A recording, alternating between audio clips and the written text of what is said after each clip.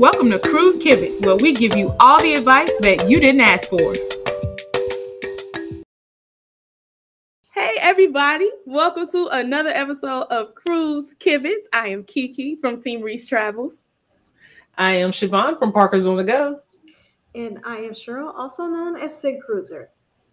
Yes, welcome lovely ladies. We are so excited for today's conversation because we got kind of a hot topic here today. Would you agree that it's a hot topic lately, ladies? I think so. I think it's pretty hot. So today we are going to have a conversation about hair on cruise ships. So, of course, you can see if you're watching on YouTube, then you see you have three lovely Black women here that love to cruise. And if you know anything about Black women, you know that we don't play about our hair. And and there's a lot that goes into play when you cruising or vacationing in general about, you know, what am I going to do with my hair? What do you look for? How do I want it styled? How much time and effort do I want it to put into caring for it? So I think today we're going to have a conversation around that. You guys ready to talk about it? Let's talk about it. Let's do it. Let's talk about it. Okay, so I'm going to start off I want to get an understanding of both of you ladies' point of view when you're deciding to sail. And I'll start with Cheryl. Mm-hmm. When you're deciding to go on a sailing, how important to you is hair? Like how much thought do you put into what am I going to do with my hair? How am I going to style it? You know, how much effort am I going to put into it? Those kind of things. Okay, well, so I'm going to say, of course, it's much easier now. But yes. So I'm going to go back to the days when I was sailing without locks.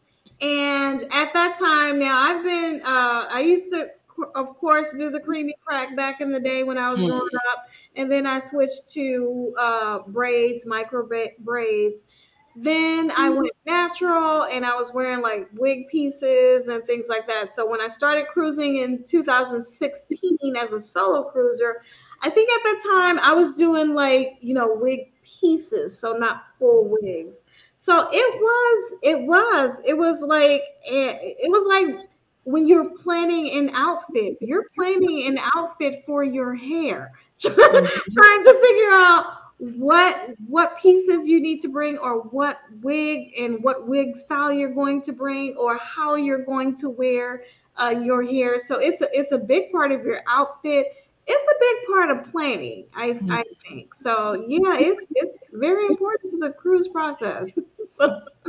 Agreed. Yes. What about you, Siobhan? Do you have any thoughts on that? I absolutely agree. And luckily enough, I agree with Cheryl, especially since I've been locked. I've been locked about 15 months now. But when we first started cruising, I was not. And it was a thing. It was a rush to make sure you could get an appointment before a cruise. And it was rush to make sure that you had your hair just right. And if somebody couldn't do it, I got to figure out a way to do it myself. And I don't want to have to worry about it while I'm on this trip. And I think as a culture, that is a thing, not only on cruises, but just for us on vacation, because it does take a lot for us. It is something that is important to us. And our hair is a part of our identity and who we are as people. So we definitely, I think, feed a little bit more into how we feel about our hair while we're on vacation and, you know, how that makes us feel. So, yeah, definitely before it was definitely a stressful part of packing for a cruise. And even Brandon said to me the other day, he was like, you used to worry about it so much. And now you're just like, I was like, I don't have to stress it. Yeah. Okay. Well, yeah, I definitely agree with that. There is even also, I will say there's been some times where I even had some anxiety around it. And it's like, it is a big part of the planning process. Like Cheryl was saying, you want the hair to match, you know, whatever outfit. If I got a formal night outfit and I got, you know, a piece that is going around my neck and shoulders out, I need a hairstyle that's going to accommodate that, right? Yes. But I also need a hairstyle that I can get the hair off my neck when I'm outside in the heat. And I also need a hairstyle that can flow and look nice and pretty on formal. Like there's a lot of different pieces to it. And what I'll say now, I feel like it's hard. It is hard. And I'm in this like transitional phase now where I'm trying to transition my hair from the creamy crack to natural. And so it's been a few months, but I still got a long way to go. But it also means I got to find something to do with my hair every time I go. And now, because I want to be more mindful of my edges and how I'm treating my hair, I'm limiting braids and all the other things that I have done with hair. And I have done it all. Yes. But it's hard. It's hard to know what to do and how to maintain it. And it is not only an added mind thing, it's an added cost. It's a cost that's associated with your trip that a lot of people don't think about. If a trip gets canceled and you get the money back for the trip, well, I already spent a bunch of money getting my hair done and nails done and all this stuff, so I'm not getting that money back. You are not. But I agree. So let me ask you this, Siobhan, too. Do you feel like transitioning to locks, you said it was like a year and a half ago, right? When you did that, did that take a lot of the stress off? And do you feel like, do you ever wish that you had done it a long time ago? Absolutely. Absolutely. You like Sig feels the same way. It wasn't even just in like vacationing. It was like in my everyday life, I struggled with my hair and just figuring out what to do with it. And that does transition over. And then, like I said, a lot of the times you do, especially if you have insecurities, your hair is a part of your identity. And I had a lot.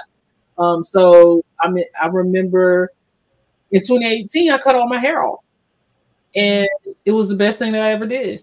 I like my hair. I had a short hairstyle. I used to go to the barbershop and get cuts with the guys, and I was like in heaven because I did not have to worry about it, and it was not tied to the old Siobhan.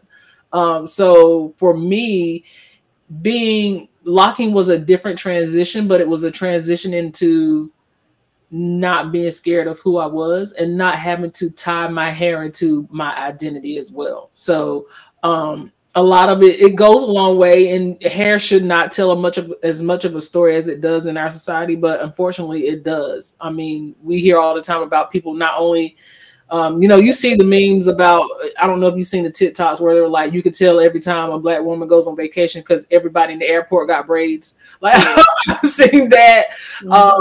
We know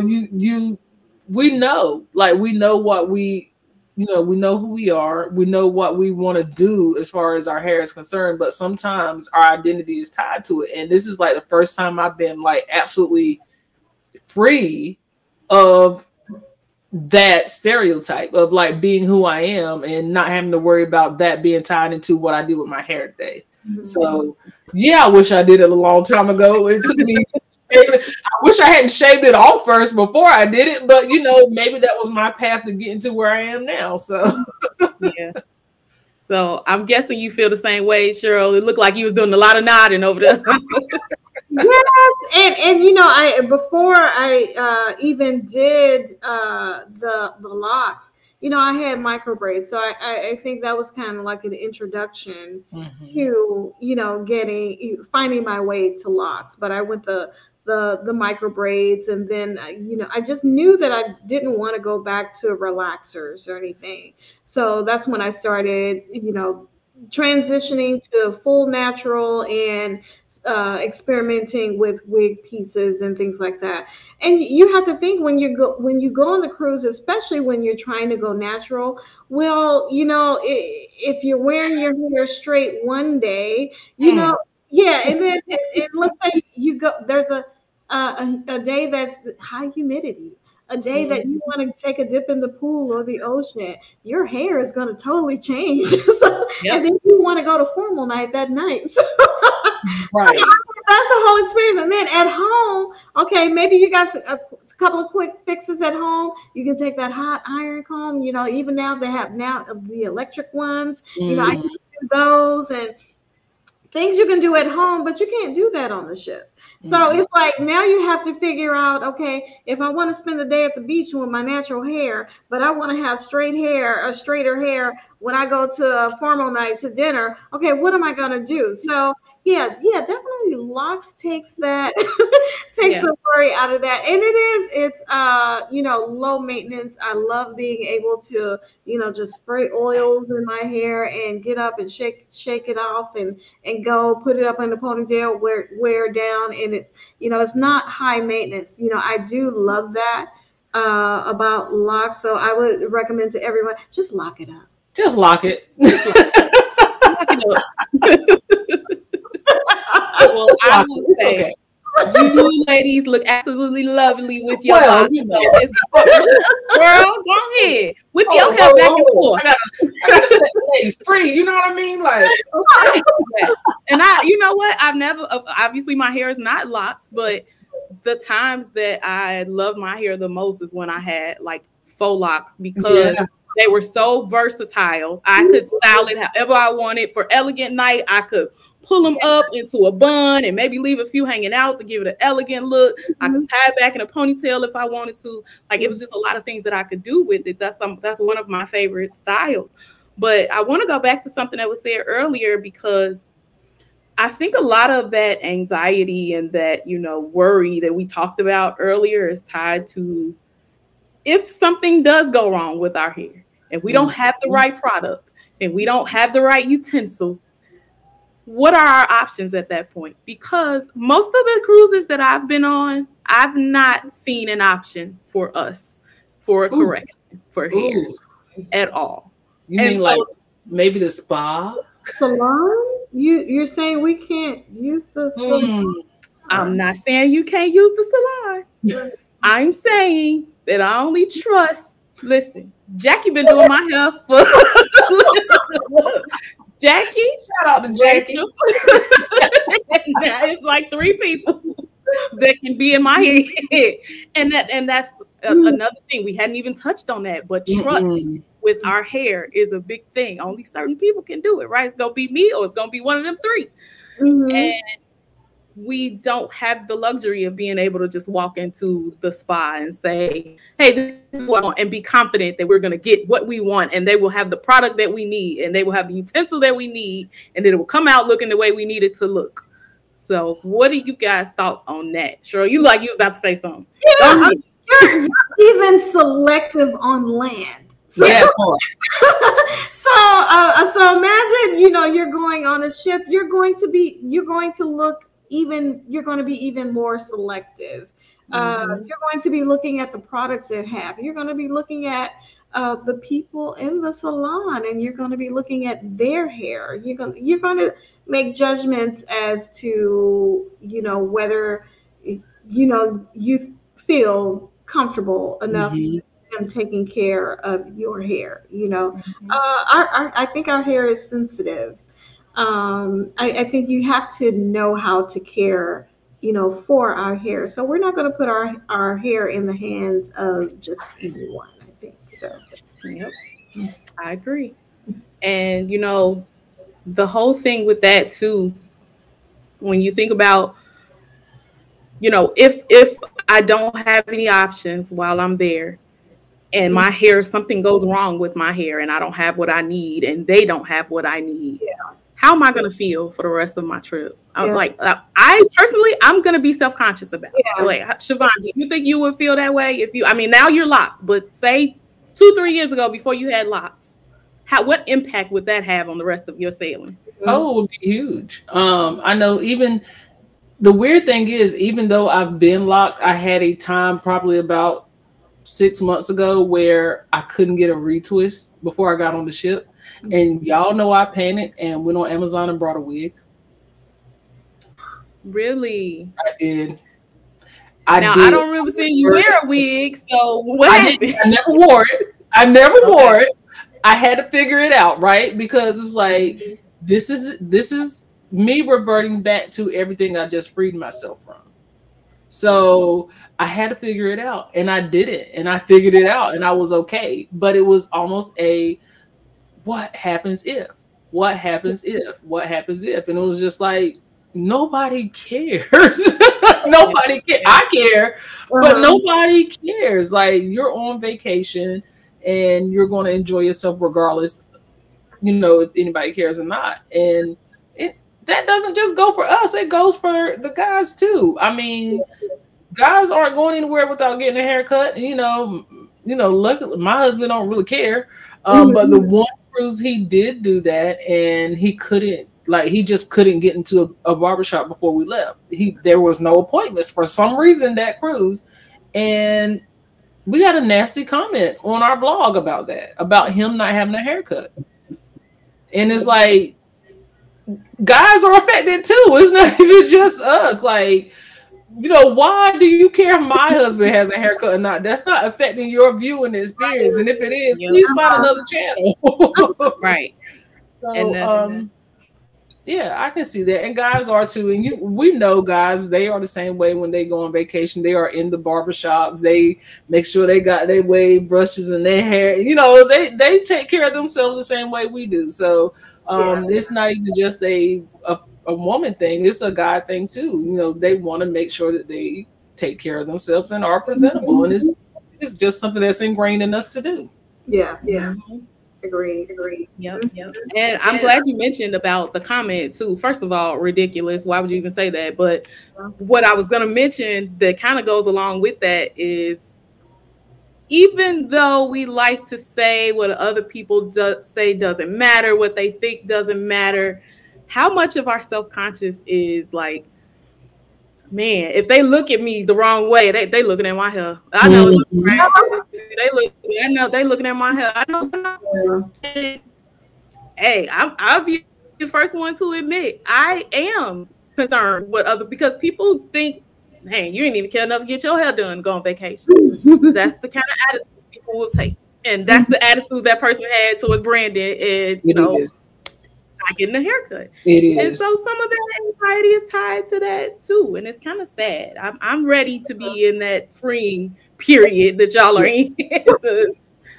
It's a lot of emotions. It's a lot. And it's sad that we as people are doing that to each other. It's not even just a situation of, you know, somebody random said. It's we as people. I mean, because they literally said, we don't do that over here. We don't go anywhere without haircuts. Well, that's y'all. You know, I'm not going to tie my trip around whether or not I can afford to get a haircut this week or not, or I could get an appointment, and then the appointment I could get was $75 for you to shave hair off my head. No, I'm not paying that. So it's like, let's have the conversation about how important it is for us. Yes, but also let's not draw into a whole stereotype of, you know, we have to be this way. We don't have to be this way. Let people be free to be who they want to be. You know, if I don't want to get my hair retwisted before I go to cruise, that's my business. Yeah. If nobody wants to get a sew in, that's their business. If you want to have braids down to your butt, that's your business. You know what I mean? Like, whatever you feel like you want to do it. Yeah, that's so I have a question, because I have a question that it's a question that I want to answer too. But so now how we talked about the perspectives of other people, but how much of it do you think is us? Meaning, you know, we're focused on our hair, but somebody else may not even be looking at our hair, but it's just us in our heads. So do you think that happens? Absolutely. I know that I hyper focus on it sometimes, and especially if I'm trying a style that I've never tried before. If I've never tried it before, it means that I have never learned how to maintain it, and I'm on a ship. And that means, y'all know I pack a lot anyway, but now I got to take every product that I could possibly need, because I don't know what's going to happen. I don't know what's going to happen, and I need to be able to recover, which means I need all my stuff. So, but I do. I can admit I hyper focus on it sometimes. You know? What about you, Mom? Oh, I used to, yes. Now I take a brush and some edge control and keep it moving. Maybe 3 or 4 bobby pins, maybe a hair tie. You know, I'm not over I'm not going to stress it, because it's the freeing part of it. But I used to, I'm the same way as Kiki. Like, I was like, you know what? What if, hence the point of going on Amazon and buying a wig, because I was concerned about what other people were going to say about my hair. Mm-hmm. Okay. And I've definitely been in the same boat, even with having the locks, because when I first got locked, this is right after, well, years after, starting with my gluten issue. One of the effects of that was I lost a lot of hair. Mm-hmm. And my hair thinned out. And so then when I got locks, I got traditional size locks. But when everybody saw me, they were like, "Are those sister locks?" I'm like, "No, they're traditional." My hair was so thin, and for the first couple of years that I had locks, I was self-conscious about. I loved my locks, but I was self-conscious about them because they were so thin. And then, eventually they started growing in, and I remember the first compliment that I got, on, my locks. A girl walked up to me from behind and said, "Man, I want locks like yours." And y'all don't know how that made me feel. Yes. Because, and I'm thinking, well, and at the same time, when she said that, I'm still thinking, man, my hair is so thin and everything. And, everybody's looking at my hair and how thin it was. And, she walked up and said, "Hey, I want to start locks, and I want mine to look like yours." And that made me think, while I'm sitting here putting my hair down or putting myself down, not that I was talking negative about my hair, but I was focused on what's wrong with it instead of, what's right. Mm-hmm. So that kind of, made me change. I feel like, yeah, it's still thin, but I focus on, just having healthy hair, making sure that it's healthy, making sure that, I'm doing the right things for it and taking care of it. I think some of it can be my own perspective. So, Yeah. mm-hmm. I love that. I love that somebody complimented you on it. It may make you feel, because I can only imagine like having negative feelings about it, and then for somebody to just reinforce that, hey, you are beautiful. Your hair is envy. Like, other people want their hair to look like this. Yes. And it's just another example of just be kind. You never know what a kind word can do for someone. Exactly. Yep. So now I have a question. It's a hot topic, right? It is hot. Siobhan, what do you think cruise lines can do to be more inclusive of women of color on their ships when it comes to hair care? Let's talk about these spas. Let's talk about these spas. I feel like I think not only hiring people of color or people who are trained in doing ethnic hair could help, but just being more conscious that you are offering services that are not included in the masses. A lot of the times when you do look at the services, and you can go get a haircut, or you can get your beard shaved, or get your beard trimmed, or stuff like that on the spas, even for, like I said, not only just for women but for men. It's the same thing. Just like we don't trust anybody in our hair, men don't play with their barbers. So unless you know that the barber on the ship can do what my man back at home can do, I'm not going to trust it. So, the same way on land, where it's like, I don't know about where you guys are, but in North Carolina, you have to go to school to be a natural hair care. Braids to take care of natural hair. You have to go to school and be certified in that. So to lock hair, you have to go to school for it. You have to have a license. So the same way that you should have to have that on, you should be able to offer those same services to people on cruise ships. I went on a Carnival ship on the Magic and got my nails done, and they took more care. I feel like they took more care in that. No drills, no nothing. They had to do everything, hand file everything. Like, they take very much care in that. They have rules that they have to follow. You can do the same thing for hair. Yep. What about you, Cheryl? What do you think? I think the same thing I do on land when I look at salons and I'm looking them up on the internet and I look at the services they offer. So even if it's a salon that handles natural hair or black hair, if I don't see services that are regarding lock maintenance, then I'm hesitant on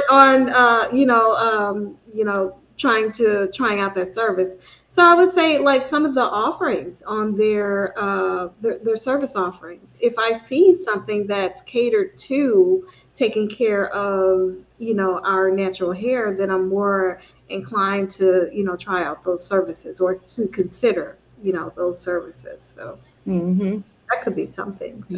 Yeah, absolutely. I will give a kudos to Disney though. And I'm quite proud of Disney. Now, I don't know if they've extended this to their cruise ships, but if they have, kudos to them.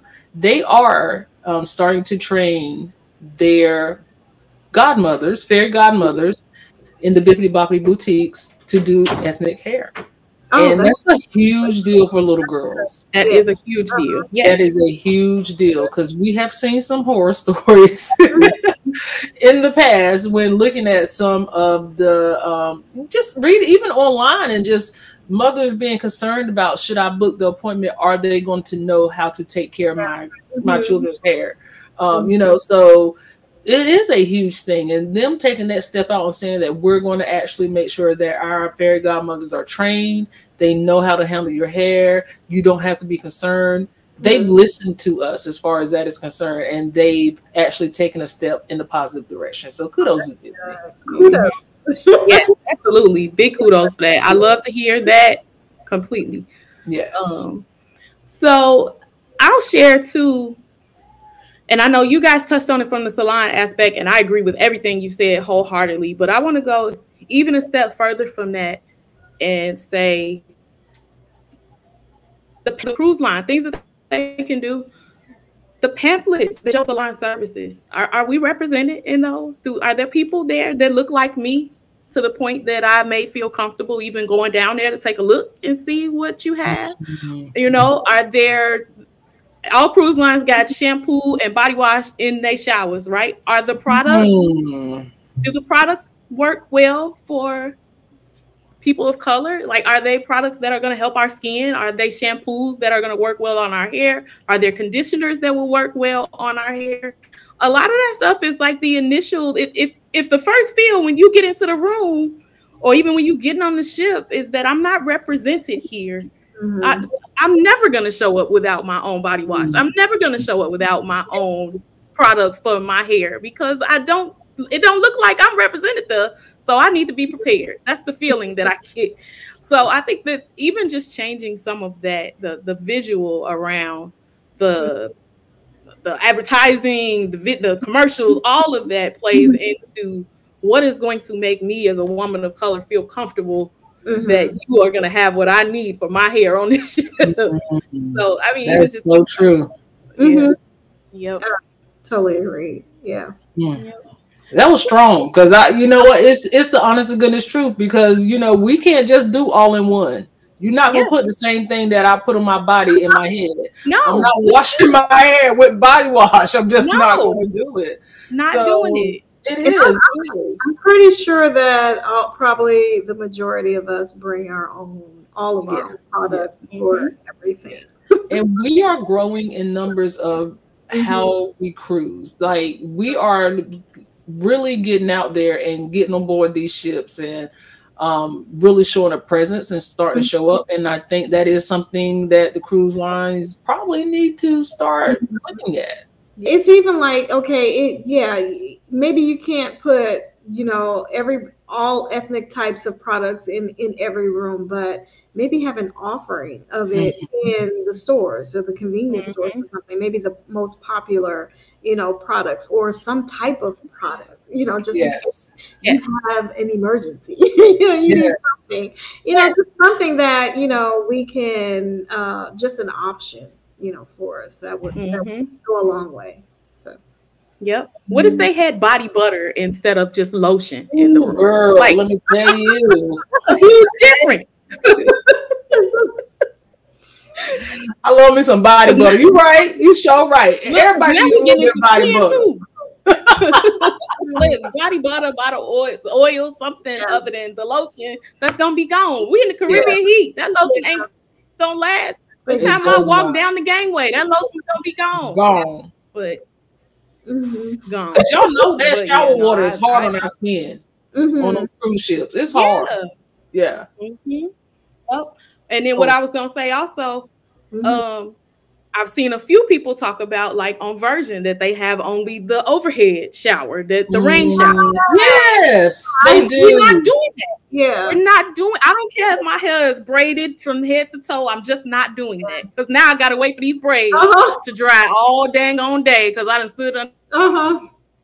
Oh, and the frizz is at the roots, girl. Then it's gonna start frizzing. See, that's a whole nother thing.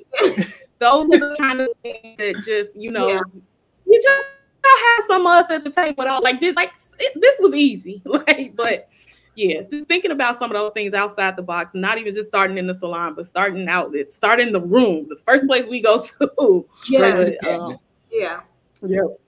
But ladies, I think this was a good conversation. I enjoyed it. Oh, this is a great conversation. It was. We were ready to move from hair to body wash, girl. We were moving all down the list. A whole other conversation. Next up on Cruise Kibitz, we have the right kind of lotion. So I want to close with this. I'm gonna share real quick. I was watching and it kind of ties into what you said earlier, Siobhan. I was going through TikTok like I always do, and I came across a video of a young lady. She was a creator who said that, and she cut her hair. In this video was a video of her cutting her hair and shaving it down, and you could just see she was very selective in how she showed it. She showed the start of her cutting it, but then it went to just clips of the hair like falling in the sink, and you never saw the end product.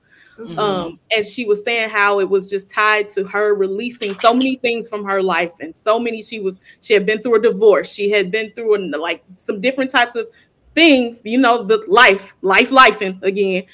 And she was cutting her hair, and this was representing her cutting out all those situations from her life. And she never showed the way her hair looked in the end. And all these people in the comments were saying, why don't you show your hair? We didn't even get to see the finished product. We didn't get to see the finished product. And she came back with another video and said, because it was not about the finished product, it was about the process. And so I want to ask you, ladies, what would you say to someone, a woman of color, who wants to cruise but is concerned about their hair and just not really sure that cruising is going to work for them because they are so held up in their mind about their hair care while on board? Any advice or tips? That was strong. It was because I understand, and it kind of hit a nerve. I completely understand. Do what makes you comfortable, and just know, as comfortable as you are in your own skin, you have to be that confident that you can move forward. I think that's a tough one, especially for us, because our hair, it means so much to us, and it's a part of our lives and what we do every day. But at the same time, I would say, just like we say with going out on a vacation or taking a vacation and not waiting on others to experience life, we have to find a way to not let our hair hold us back from enjoying life and experiencing life. There comes a point where we're going to have to learn how to be comfortable in the hair that God blessed us with. Amen. And be able to feel comfortable with it and live with it and not worry with what everybody thinks. I think that's a process that we have to go through, because what we're dealing with is society. We may love our hair, but we have society telling us that, in the corporate world, that, it's not appropriate. So those are the things that we're dealing with, so we have to find a way to overcome those kinds of obstacles. to enjoy life and, hey, just not worry about what other people think. I think it's going to be a process. So. Absolutely. I agree with both of you ladies, and I think that was so profound. I'm not even gonna say nothing behind it. I think that's good words to close us out on, because that whole thing about, don't let it stop you. Don't let anything stop you, and that says so much to me. So I think we gonna just end it there. we gotta have a kumbaya session. Listen, this will easily become an hour-long podcast. Okay. But before we go, Siobhan, can you tell everybody where they can find Cruise Kibitz? Yeah, absolutely. So if you are looking for Cruise Kibitz, you can always comment underneath this video on YouTube, or you can message Sid Cruiser, Parkers on the Go, Team Reese Travel on all of our social media platforms, or you can email us at cruisekibitz@gmail.com. That is Cruise Kibitz, KIBITZ @gmail.com. Wonderful. Thank you so much. I appreciate you guys for this wonderful conversation. And Cheryl, you got anything you want to say? Child, let's call this a podcast before we go to church. Okay, amen. Happy cruising, y'all. Happy cruising.